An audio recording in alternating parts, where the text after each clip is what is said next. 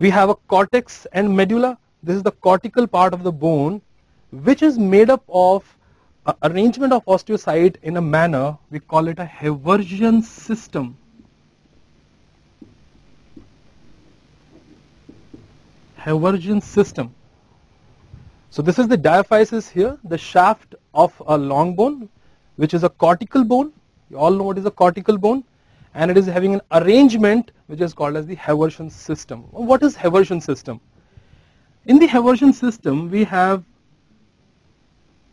these canal-like structures in which there are blood vessels and the nerves are present, and around them we have osteocytes. So we have these osteocytes arranged around these neurovascular spaces, which are called as lamellae. These are called as lamellae. Concentric lamellae. They are encircling it, so we call it concentric lamellae encircling these canals. These canals are called as Haversian canal. I am writing only HC, that is Haversian canal. This arrangement, one Haversian canal along with all the osteocytes which are encircling it, is called as one osteon. This is one osteon. One osteon. It is the unit of the Haversian system. Osteon is a one unit of Haversian system. So we have a Haversian canal in which we have nerves and the blood vessels, and we have all these osteocytes surrounding them, and they are providing nutrition to them. This is how the nutrition reaches to the last osteocyte, because they have appendages. We call these appendages as canaliculi. And these Haversian system or the Haversian canal are connected to each other by another set of canal called as Volkmann's canal. This is called as Volkmann's canal. So you can see there is a Haversian canal, a Haversian system in which we have these concentric lamellae where osteocytes are arranged in circular manner. We call them concentric lamina. And we have Volkmann's canal which are joining the two Haversian systems together. So this is how a cortical bone will look like. Now we will discuss about more about this arrangement in the histology. This was just for the introduction point of view. Now let's move on to the metaphysis. What you see special in metaphysis is that metaphysis, they do have blood vessels which are arranged in a hairpin bent like manner.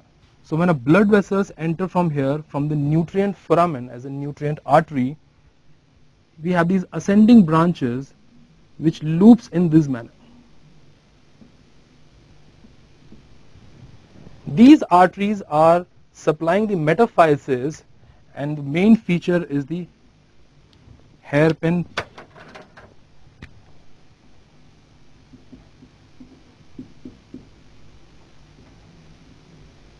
This hairpin bend, which is extremely important point over here, this hairpin bend is an important feature of the arteries which are present in the metaphyseal region, because the bacteria could get lodged over here and can cause osteomyelitis.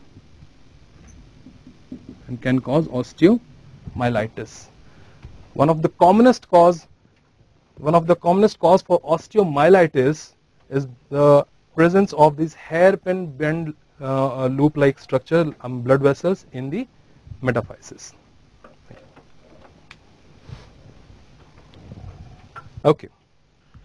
Now moving on, let's talk about epiphysis. Now what is there in epiphysis? Now there are many questions which are asked from this epiphysis because of the types of epiphysis we need to know. Now guys, epiphysis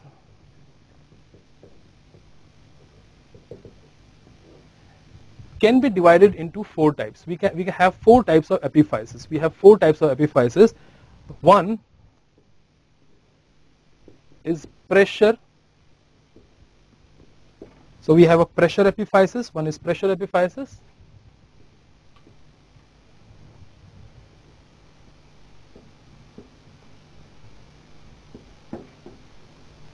Traction epiphysis.